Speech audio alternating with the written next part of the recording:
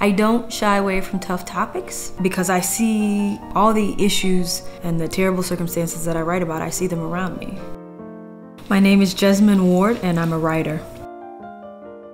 Growing up in DeLisle, Mississippi has influenced me in many ways. Growing up here taught me to appreciate beauty, the beauty of the bayous and of the forests and of the Gulf. Growing up in this community taught me to appreciate storytelling, taught me to appreciate language.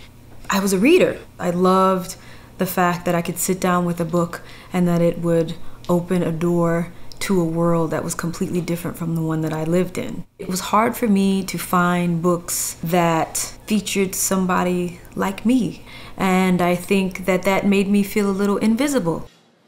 Salvage the Bones takes place on the Mississippi Gulf Coast during the 10 days preceding Hurricane Katrina, and then Hurricane Katrina hits. The novel is told from a first-person perspective of a 15-year-old girl, a young black girl named Esh, who at the beginning of the novel she finds out she's pregnant, and it's not something that is planned. And so it was very important to me that she gets the opportunity to tell her story, to communicate sort of how she sees the world, how she sees herself, what she understands about the world and what she misunderstands about the world. I really wanted her to speak. I wanted her voice to speak to the reader.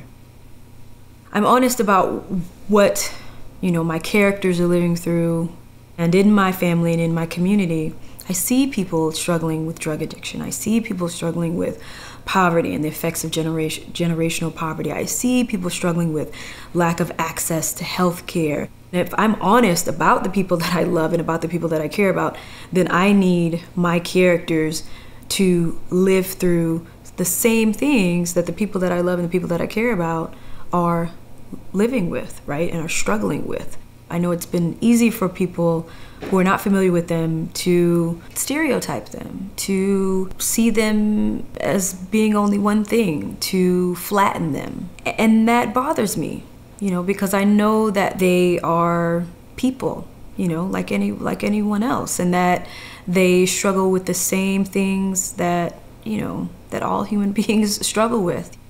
I hope people who read my books that they perhaps feel empathy for us, and really see us as a complicated people.